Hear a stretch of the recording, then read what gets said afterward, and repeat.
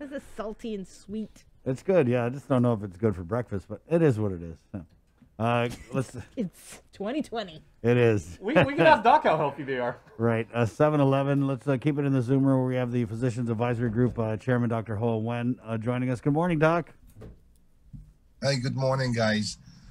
It's kind of coincidence, but just sad to hear what the situation that young woman is yesterday at the church. But we last night we talked about essential worker and with the public health director Art St. Augustine, and we want to have his blessing on declare the clergyman, the father and the pastor and the priest and everyone to be as part of essential worker. So that way that when they travel somewhere, that they get back to the island, that they don't have to be quarantined. Because spiritually, I tell you, people are under a lot of stress because of the pandemic and the father, priest, and the pastor. They really need that on the church, and they provide such a powerful way to people to cope the stress.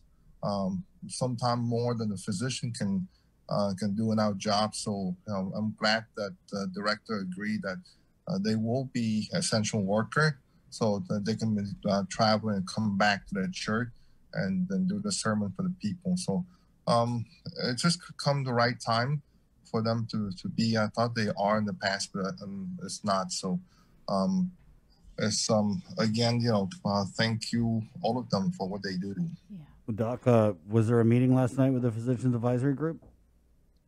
Yeah, that's part of the meeting last night. Is get okay. Right. So what was the other part? You guys talking about what you're going to recommend to the governor? Because she told us on Giving Tuesday, December 15, December 16, she'd be making some kind of announcement about easing of restrictions. So what do you think we can expect? The number one thing we talked last night, guys, is really the rollout of the immunization, right? Yes. I mean, they do a lot of education on the public on the immunization. I tell you, as a physician and see a lot of patients in the primary care in the clinic, I have to tell you, I hear so many rumors on this immunization is crazy. I'm not sure where people read it, but I know that we had to roll out a very, very heavy education program about the immunization to kind of let people know what's the risk and the benefit, the side effect, and all that kind of stuff about the immunization. Because, physician-wise, we need to talk to our patient about the immunization, and just like any other immunization, right? The MMR, the Tdap, and the Pneumovax, and everything else, there's a risk and benefit. But as a physician, the question I have yesterday, one of the patient asked is that, can a physician tell the patient not to take them? As I say, I think that part of us is we have to educate the patient, but not because I believe that we tell a patient not to take them. And so sadly, certain physicians doing that, and that's not the right things. So we're going to come out with a lot of education program to teach people, to instruct people everything about the immunization so they can make a consensus decision on the COVID-19 vaccine. I know it's going to roll out sometime this month for the frontliner, but there's a lot more immunization coming down the pipeline the next few months, and they're going to go down the list of people with high comorbidity and start giving out to protect the people from hopefully not get infected. But again, I think that the next this week or next week, there's a lot of things the media going to roll out and try to let people know about what's coming down. There's 2 or 3 types of immunization out there from different companies, and as you get approved by the FDA, they will roll out accordingly. But I think Pfizer is the one that come out first. Right. Yeah, I guess FDA is actually meeting now. Are you part of the Vaccine Antiviral Prioritization Policy Committee? It's been enough on my plate, so that Dr. Jolene Agan will be part of the pack on the for on that committee. So present the pack on that, and they have like about 10 other physicians. Some of the pack members are there. Dr. Bird as part of GBME, Dr. Louis Cruz as part of Surgeon Cell. So there's a lot of pack member there. On Dr. the committee. Cabrera? Dr. Cabrera is one. Yeah. So Dr. Andy Bodado for the hospital. So there's quite a few physicians there. So Dr. Ed McCallis from infectious disease. I forgot who else in there, but there's a whole bunch. So they will meet and come up with a plan on how to roll this thing out, who's gets priority. So I say those are in the planning stage, so they're going to roll out more. But the most important thing is education about the immunization. It's so important, I tell you, that we go forward and have the public fully aware on the immunization rather than read something on the website or whatever. With one of my patients asked, they supposed to have the immunization and the government track them about, because they inject something in your body. I said, don't even read that thing like that, So, Doc, but are there any issues for people who have like allergies? No, even patients that have cancer on treatment, they really need it. Just because to protect them. It's your body make the antibody protect them. So those patients that when cancer treatment, patient on dialysis, those guys are fragile and they really need the immunization. So they probably part of the highest group beside the frontliner. Right. And, we did interview, for everybody that's listening, Dr. Felix Cabrera earlier this week, and we went through a whole series of questions from side effects, the age limits, and things like that on the vaccine. So we do have that on our YouTube page. It was a great interview, Bruce. So I'm gonna put the link in the comments. yeah, you really walk away with a lot of information about that. But I know that there's going to be a whole lot of other information that the VAPC is going to be rolling out. But Doc, I wanted to get back into the meeting last night. You mentioned how clergy, public health approved clergy members to be considered essential workers. And having said that, are they also going to be in the front of the line for the vaccine? I'm not quite sure. Okay. We more likely the question. I say I know right now the frontline, the physician, or the EMT, the firefighter, the policeman, everyone, the frontliner will be the first in line for vaccine. It's a series of two, so we're gonna come. I think they'll come up with a list somehow to schedule because they have to make sure that the second shot is given on time. So yeah, I think right now just a frontline first round they have more than enough frontliners. So the other high risk patient probably will get their shot in December. So hopefully toward the end of the next few week or two here, we will have the vaccine on the island. Okay, so then what about, can you bring us up to speed? Is there any changes to quarantine? Right now, as you can see, the CAR score doing wonderful, and I tell you, thank you a lot for people in Guam. It will not go down without everyone's help. So I think everyone do a wonderful job. And post Thanksgiving, we are in that area already, and the CAR score is still very low. So our people do a very good job on that. So, I think that like what we recommend is that to open more, relax more restriction in Guam. So, regarding the gathering, the number of gathering, maybe some indoor dining, a lot of stuff so our people here on the island can enjoy our holiday a lot more with, with the 3W, the face mask, the social distance, and hand washing. Okay, so during the holiday season, we can enjoy our family on the island. Regarding the quarantine, we still still plan about it. I think because the car score went down very fast, which is wonderful for the island.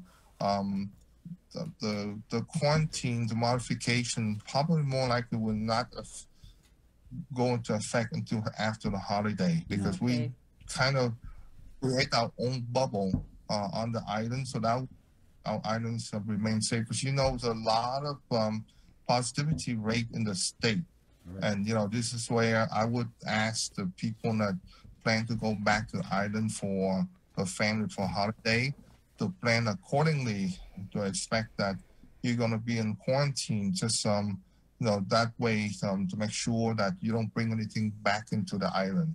It's I know it's a thing, but you got a choice, one or the other one. So but we can see enough of what our island did in the past 2 or 3 weeks or so in an effort to curb the car score. So we did a wonderful job. We don't want to ruin it. I think even FEMA state that be very careful, because if we don't take the necessary step to keep the car score down, that if the surge go up mid-January, when everyone in the state go way up, and we need help from the FEMA, that the help will be not so readily available, because so that's the part where we have to think very carefully, because again, if the state go way up, this is beyond any point in the past 8 months. We don't want to get in that stage again, and have to. That's why it's important to keep an eye on how we're going to ease these restrictions and do it prudently, right, Doc? You're just not just going to flip a switch. Yes. Again, we don't go down to this low car score by not everyone help. It is wonderful. I'll tell you, it's so happy to see that there's a few days in clinic now that we have 0 positive. That's something that we haven't seen for months, and it's so relieved to see that. So thank you everyone for so much for doing your part on this. Mm-hmm. So you guys are going to recommend easing of further restrictions to the governor. Are we talking like indoor dining or lifting the capacity? I think most likely capacity, because I know that our family tend to gather in larger number than 5 or 6 or whatever we have right now. So I think that the most important during the holiday, just because our people have been done so well during the Thanksgiving, that during the holiday, relax those number, get to 20 something, and let our people gather. Again, during the gathering, they probably need to be very cautious too, and not let their guard down. Mm-hmm. Were there any other exemptions approved last night other than for members of the clergy? Yeah, no, that's all we push for, just because we identify that there's during the holidays, Sabrina, Chris, even without the pandemic, stress level during the holiday is tremendous. That's where you see lots of people in the hospital for whatever reason, the stress that they have. So it's important for all the clergymen to be able to be at the church to help people, mentally, spiritually, to go over this season. So I tell you, it's important for them to be there for the people. So yeah, that's what we talked about last night regarding the essential workers. Really push the issue for the clergymen. Anything else to discuss? Was there something was there like a clergyman who came into Guam that had to go into quarantine or something that prompted this, Doc, or was it just because, like you said, it's the holidays? Yeah, all the clergymen typically when they come to Guam, they got quarantined, and I know there's a lot of short of clergymen out there. serve in the church. So to put someone in the quarantine for 6-7 days when they truly are essential worker, I tell you, um, they help so much people. We as a physician can talk to people and help them stress and give them medication, but spiritually, they are so powerful. They need to be there for people, especially during this time of holiday when the stress level go way up.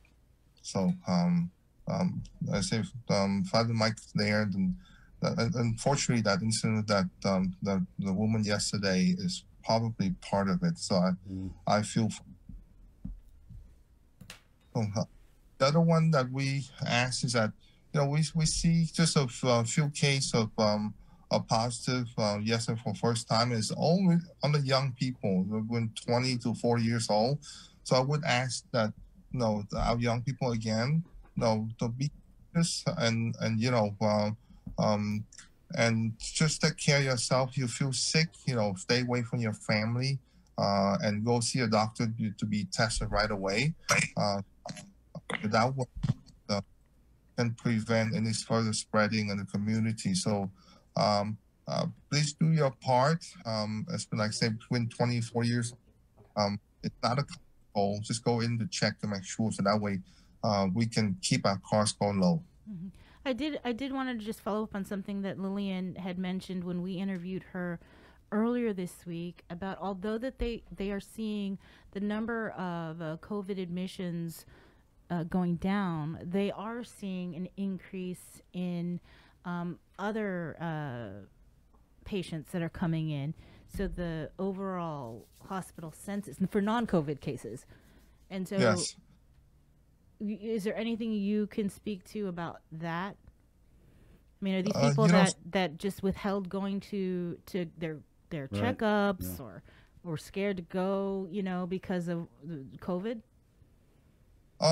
No, I tell you, just like I said in the past moment, that during this season of Christmas and New Year and Thanksgiving, typically every year, even before the pandemic, we see a rise in the non-COVID case. People just get sick because of stress, and they get a lot of admission during this time of the year. Because of the flu, because of heart disease, because of stroke, because of infection. But typically, this time of the year is one of the busiest time for both hospitals. So that's why Lydian say that, because people end up in the hospital a whole lot. Again, and part of it, Sabrina, this year it might be worse, just because again, people are still reluctant to go to the clinic to do the chronic care management. Right. So I urge the physician clinic to be proactive and kind of call the patient that didn't show up in the past 3 to 4 months or so for the chronic care management. Bring them in, take care of them, to make sure that their blood pressure, the diabetes, and the cholesterol, and everything else under control. So I think that's part of the medical field that can be proactive and try to contact this patient, because if not, they're going to really have a sharp rise in the non-COVID admission to the hospital. Well, thank you so much, Doc, for the update on everything. You're welcome. Right on, thank Doc. you, Sabrina. Be Again, safe. Everyone, much for doing a wonderful job the past few weeks. Enjoy your yogurt-covered virtual pretzels, Doc. It's good. It's got and probiotics. Your apple juice. Yeah. And your apple juice. Your apple juice. All right, Doc. Take it easy. Guys. See ya. Bye-bye. Yep. Oh, there you go. Jay? Okay, a comment from BT Nguyen saying, I love Sabrina's masks. Oh, thank you. Right on. But we got Santa Chad in the house. I know, but really, I mean, you're classy. Where are you getting your masks, Bree? The gas station. Okay, okay. Sometimes, and then or I pay less. I might get some of the Anthony's masks. Right on. And I got some from him